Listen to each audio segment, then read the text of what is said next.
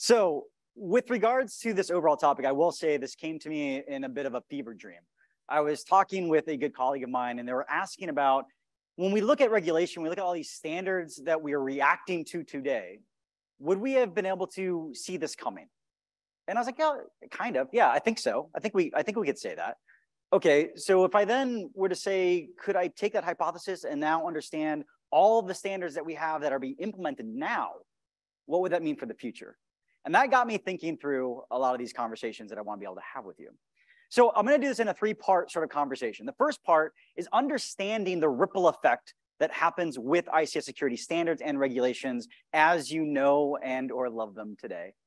And then I want to be able to take the hypothesis of if I could understand what happened in the past, can I then extrapolate that, trend it out a little bit, and understand what will happen in the future? What's the ICS security program going to look like in 2032? I hope to come back on the stage in 2033 maybe and say, I got some things right, mostly I hope.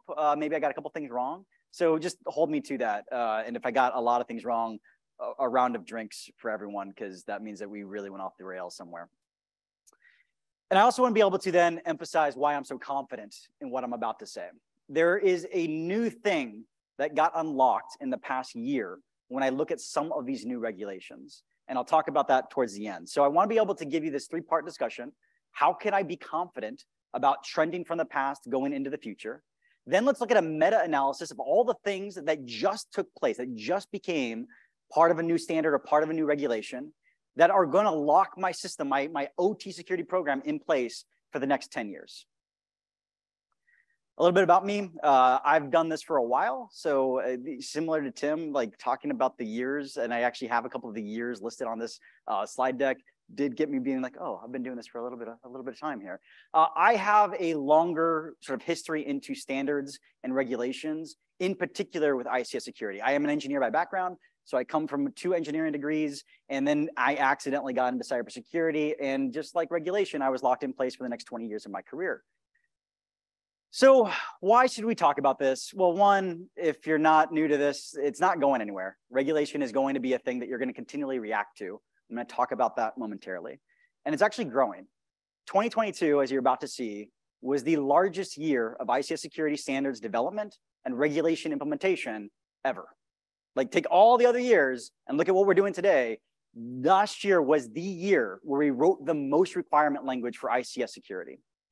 And if you wait until it becomes mandatory and enforceable, if you wait until your organization has to react, it's going to be too late for you.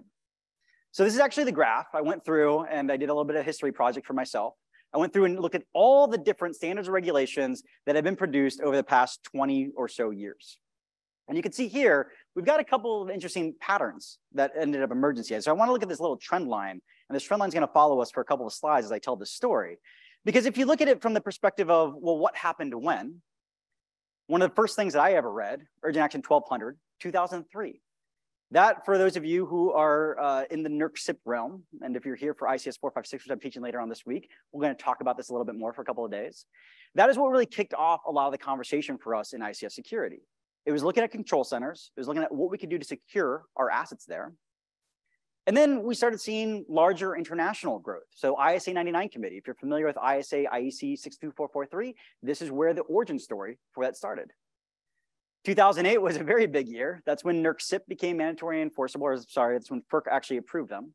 We also saw a lot of documentation coming out of DHS ICS CERT, talking about how could we protect these things in sort of a guideline perspective and basis. And then you see this lull. We have this lull that happened where there were things happening. I don't want to say that we didn't produce anything. You can see from the bar chart, we did produce more standards, more regulations. It was in 2014 that we saw the NIST cybersecurity framework. So you could sort of see that 6-year period, the next big thing that most of us talk about is NIST CSF. Then we start seeing a little bit of uptick. ISA, IEC 62443 had a busy year in 2018, had a busy year also in 2020. To then whatever the heck happened in 2022. We saw this large peak that just happened last year. And if you weren't paying attention to it, I don't blame you. A lot of people who do ICS security, your day-to-day job is keeping the lights on. keeping the things moving. You're probably not burying your head in what was released of like 12 or so documents of ICS security regulation. I really don't blame you on that. But my team and I were looking at sort of these trends, and almost every single day, we were talking about something new, or another meeting, or another drafting team that was coming into being. And I started to ask the question, were there any similarities across all of these things? I'll get to that in a moment. What I also want to look at is the threat side. Because during the same time period, we had different evolving threats. And if you look at that first peak that happened in 2008, what were we really worried about? Code Red, Slammer, Conficker. Did I get any like flashbacks for people who had to deal? Like, we had IT-centric worms that happened to find their way into our control system. Somebody plugged in something they shouldn't have, clicked on something they shouldn't have, and now I've got this thing that's like a nuisance, but that thing doesn't know what's in an industrial control system, right? It's not leading towards a necessary industrial control system impact in a lot of ways. It's something that I have to monitor. It's something that somebody did something bad, but it's not the same thing as what I see on the other side of this curve. What happened after 2008? It's not an ICS conference if that word does not show up on a slide. So thank you for everybody. You can thank me later. I put it on the slide. Nobody else has to do it going forward. We had Havocs, Black Energy 2, Black Energy 3, Dragonfly 2.0 campaign, Crash Override, Xenotime, the Trisis event, Petya Not Petya, and Destroyer 2, and Pipe Dream. Most of the things that we're worried about, most of the things that we talk about happened during this lull. The threats that we're concerned with happened after we developed all these standards in 2008 that we're worried about sort of non-OT based things to suddenly becoming very OT based, very OT concerned.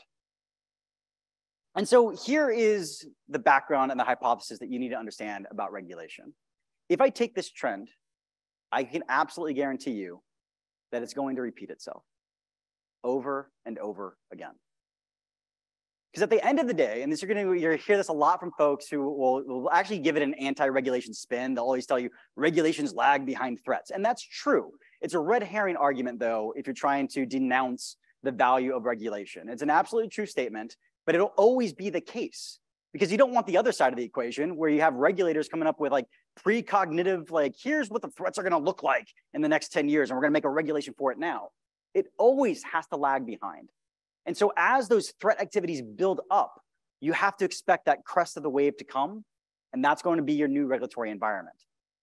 So if you could take that approach, if you're smart, which after this presentation, you'd be like, I'm smart on this, you will know when change is coming. You should be able to trend and analyze when that change is about to hit. If you're good, you'll have a plan for it. And if you're lucky, as you build up that plan, it'll turn out to be what you're going to be compliant to anyway later down the road. This is where I see most organizations be their most successful selves in OT security, because they have a leader that is looking at the trends, not just threats, but also what's happening in the standards, and trying to figure out, okay, where do I need to break from what's happening right now? How do I plan for the future in that? There's actually a skill set that we teach in ICS 418. So let's go back and look at this a little bit, because I want to be able to really cement for you the background basis of what's happening. We've got a good 14 years of NERC-CIP information, right? If I go from peak to peak of where we are now, 14 years of good CIP data that I could probably go through and say, how do I know what the program is going to be based off of what I've learned in the past? Well, this also depends on how you count CIP, because you could count it from when it's mandatory and implementable, in which case is 12 years, or you could be a real big nerd and say, well, it's been 19 years since Urgent Action 1200. At the end of the day, there's no real fascinating way to be able to say I count CIP in dog years. This is actually where I felt the oldest, where I'm like, oh yeah, it's been 2 decades of talking about some of this control language. But if I can look back at to what it is that we did in 2003, could I identify what it is that we do currently in 2023? I want to give you an example of this. This will be my foundational element for us to be able to say, okay, now I can analyze the standards of today to move forward. If you're familiar with NERC-CIP, you're familiar with the phrase ports and services. When it was in Urgent Action 1200, we talked about it as services and ports. And very clearly, we said that you need to have some sort of policy that should allow you to disable unused network services and ports, applications that are running in your control system environment that shouldn't be running, system hardening, for lack of better terms.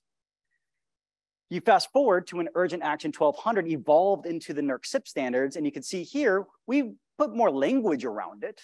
But at the end of the day, we're still doing the same thing. We're talking about disabling other ports and services that aren't needed for normal and emergency operations. We're hardening the system. Language, again, evolved a little bit, but the DNA of that is still the same. This led to some other internal debates. We talked about this in ICS 456, where we then started asking, well, what is a port anyway? And we had to have an interpretation request that came through and said, we're talking about logical ports only. But this started asking a question, well, what about physical ports? And then it evolved just a couple of years later when CIP version 5 came out. And we're now talking about not just enabling only logical network accessible ports that have been determined needed by the utility, but also protect against the use of unnecessary physical ports. The evolution is there for the past 10, now 20 years. And so asking the question, if I were to time travel back, kidnap my younger self, he had more hair up here, less hair down here, bring him into a NERC CIP facility and talk about NERC CIP 7, would my younger self be able to identify that program? Absolutely. The technology is the same. He'd probably be a little bit surprised about the auditing approach, but the technology is the same. The way that you perform this task is the same. And it's been the same thing for 20 years. So if we get into our TARDIS, instead, all of you come with me, and we can now go into the future based off the things that we know today from the standards and regulations that just passed. Would we be able to identify what happens in 2032? Or would we be surprised? When we talk about forecasting, I want to make this very clear. We're not talking about the ability to take out a crystal ball. It's not about prediction. When you talk about this from a managerial or leadership skill level, which is where we all need to go as ICS security professionals, right? If we don't have the ability to forecast a little bit, we're always going to be reacting and never be able to get to a proactive state. It's not about prediction, though. Think of it more like ophthalmology, which is way less exciting than talking about crystal balls. But what we want to be able to say is that I want to gain accuracy into what the future is going to look like. Again, if I come back in 10 years, I'd like to be able to say that we were roughly there, right? There are going to be some specifics maybe that I don't have a good keen insight into. We don't have any lasers or any super fancy sci-fi weapons when we talk about this thing, but we will have some of the unique basis of today that will see ripple effect into the future.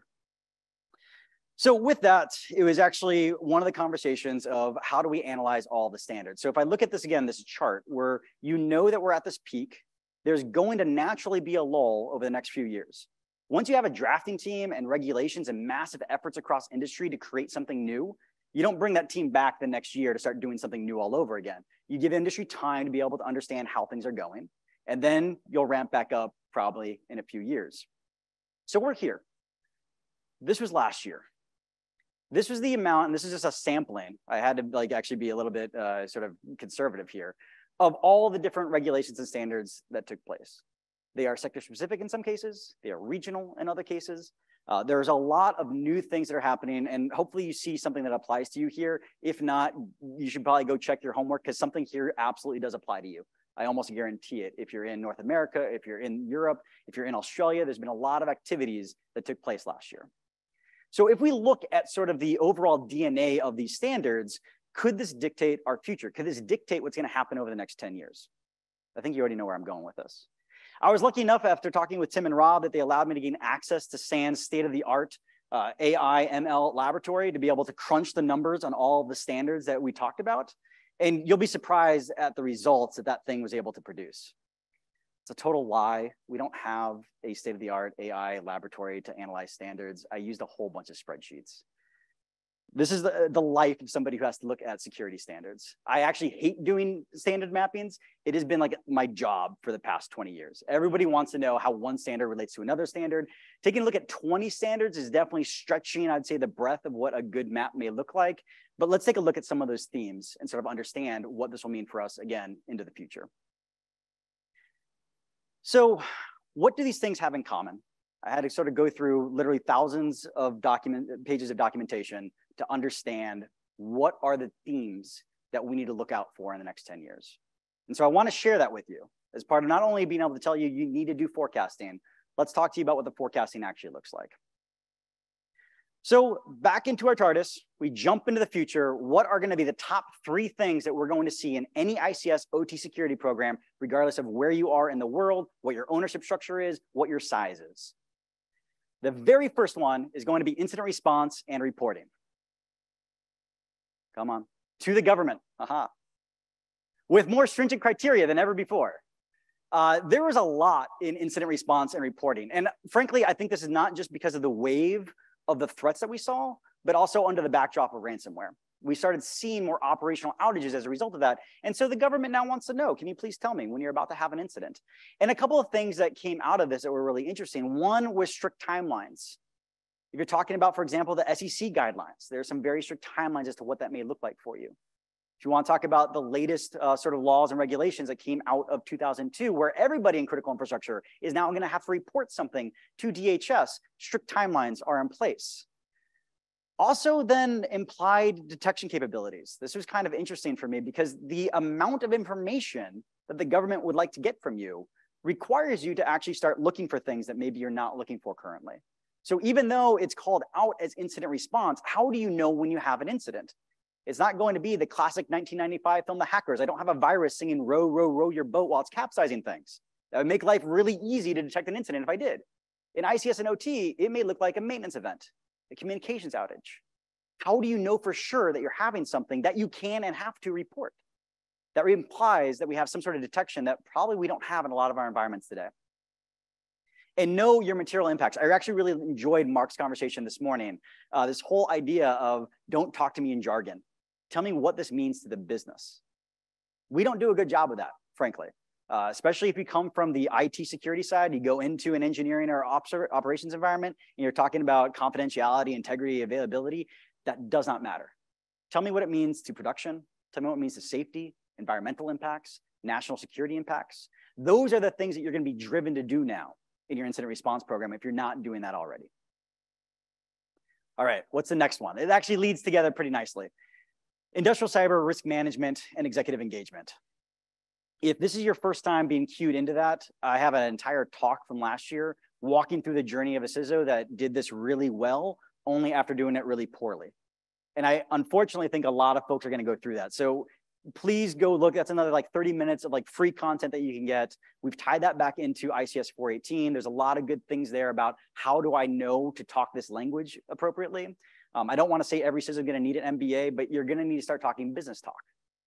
And you're also going to have production-specific risk assessments. A lot of the different standards and requirements, TSA guidelines, what you're getting at NIS2 in the EU, talk about specific things that are happening in your ICS environment from a vulnerability perspective and a threat perspective.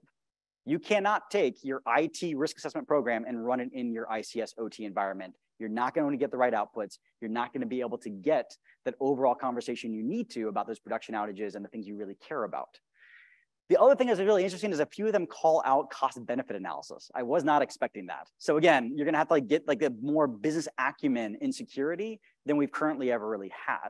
And I would say including some bad advice. There are some of the requirements that I did look at that frankly, if we put them into ICS OT, won't be the best option for us. For example, NIS2, when they talk about things that they want to do in ICS OT, they talk about encryption in our networks. Great for IT, probably going to be problematic when we talk about detection again in OT. So there's some balances that you're going to have there to be able to talk through that, and you have to be educated at it before you go forward. And educating the executives. So congratulations, executives have to get educated. It's not on them to learn our language though, it's on us to learn theirs. So if you're catching a theme from this entire portion of this side, it's that now a CISO has to become a business leader. Similar to how the CFO is not really a operational position about 20, 40 years ago, and now is like the default protector of the entire organization, the CISO has to become that now. The industrial CISO in 10 years absolutely has to protect the entire business and understand how their protections mean for what that means for the overall organization. All right, and the last of the top 3 that you're going to see in 10 years, training and awareness. And I will not say this is not because I'm a SANS instructor that this one popped up. This was a common theme throughout. And it really comes down to the idea of where you're going to invest your time and money. If you have $1 to spend, where are you going to put it in terms of the people, the processes, and technology? The people can tell you when you have a bad process. The people can tell you when you need to buy new technology. The thing that's interesting about that is it also now includes executives. Executives have sort of been immune from the idea of how do I do training. And now specific things, again, like NIS2 in the EU, they have to do that. SEC guidelines are now pushing that onto people in North America as well. So your executives who previously probably just relied on the fact that you had a program, probably looked at a couple of metrics every quarter, now have to be able to speak a little bit better, a little bit more educated to it because they know what's going to come if they don't. This leads to cultural change management. We're changing the culture. We're changing the perception of security as a result. Again, a really good conversation that Mark sort of brought into the morning session. This takes time. As a matter of fact, when we talk about this in ICS 418, the typical timeline to change a culture takes about 5 to 10 years. So that's why I picked 10 years in the future, because that's when we should start seeing that culture shift. Same thing happened with safety in the 1970s. As people were dying, it became an imperative to get better at safety. It took about 10 years, a little bit more in some cases, to get that culture of safety. And now when you go to any organization, you have safety moments, right? We've got the ability to talk about safety on an intranet page. When was the last time I had a safety incident? All of those pieces now have to come into cybersecurity, and now cyber safety becomes one of the predominant themes that you're going to see throughout the organization. And training your internal auditors. This is fun too. A lot of the new requirements require you to have plans, and you're about to get audited to your own plan. It becomes who watches the watchman. You don't want to find out that your plan is really bad when the auditor shows up on site. So now internal auditors, which in a lot of cases, frankly, a lot of ICS OT security teams that I work with, they don't want their internal audit team to be so cognizant as to what's happening. That needs to change, because there's going to be now lines of reportability that have not existed before that are going to force this conversation to be a bit more mature. I do encourage everyone to embrace it. It's the exact same thing if I talk about the CFO, finance. If you want to be invited to the big boys table of, hey, I'm also an executive too as a CISO, you need to embrace the idea of internal audit. Nobody on the finance side says, oh, I don't want internal audits. We're just going to keep on riding through it. They embrace it because it's part of finding gaps and addressing those gaps. There were also a bunch of runner-up. I couldn't really spend all the time talking about the themes, but I will tell you that every single regulation and standard that was developed in 2022 shares a significant amount of themes across each. The standards are different. The way that you talk about the different requirements, you definitely need to be able to read up on them. But in terms of the overall perspective of what they're concerned about, it's those top 3. None surprising to anybody, supply chain came up time and time again. Same thing, identity access management, which is something that we probably have a little bit more strengths that we can do in OT if we get it right. Same thing with asset management, because we're dealing with less identities and we're dealing with less assets than the IT side. But these are the things that you need to be able to, from a technology perspective, be aware is going to happen.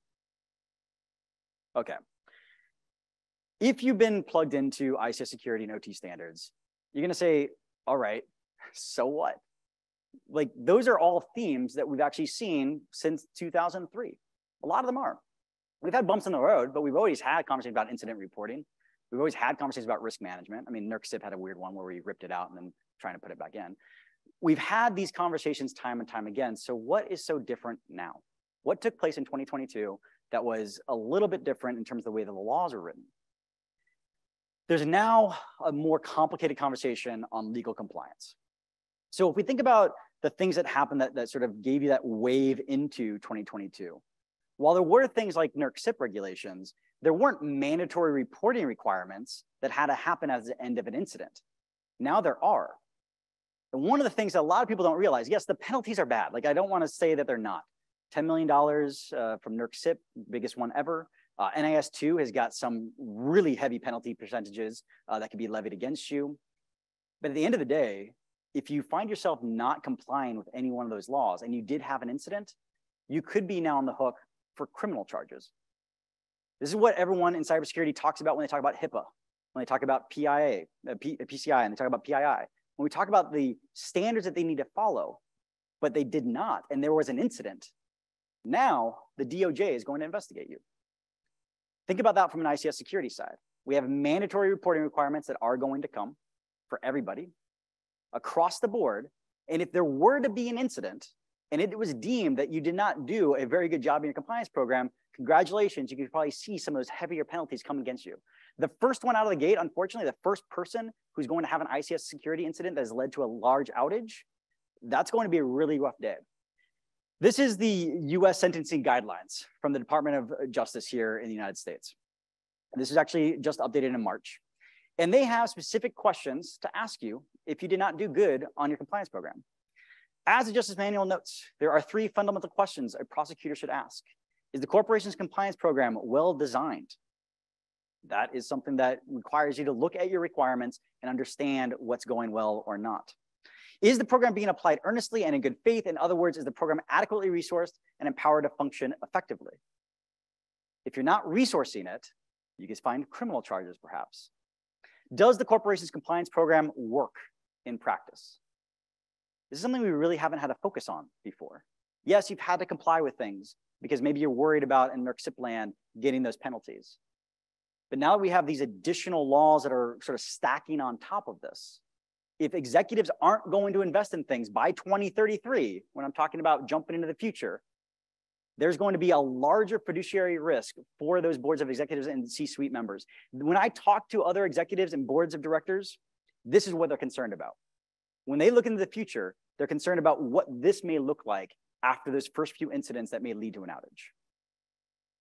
Which is why I'm more confident, which is why I could say if we examine the past, as we did with NERC-CIP, I can understand the evolution that will probably happen over the next 10 years. If I examine the themes that took place in 2022, I can now talk about what's going to happen 10 years from now. And because there's new laws and regulations, I can say you're going to get locked in.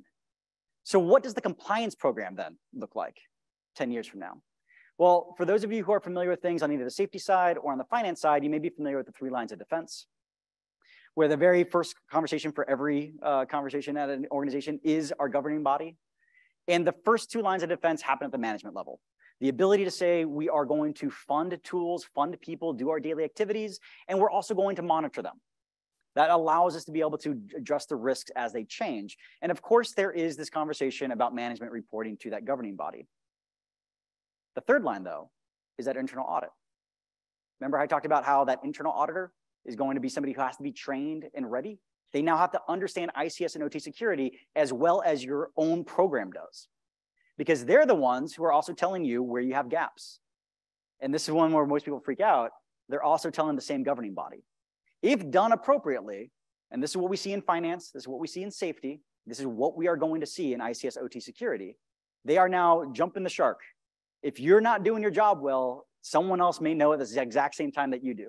So again, it forces the conversation. It forces there to be more. There's also external assurance providers. Those are people who are like saying, hey, how are you doing based off the laws?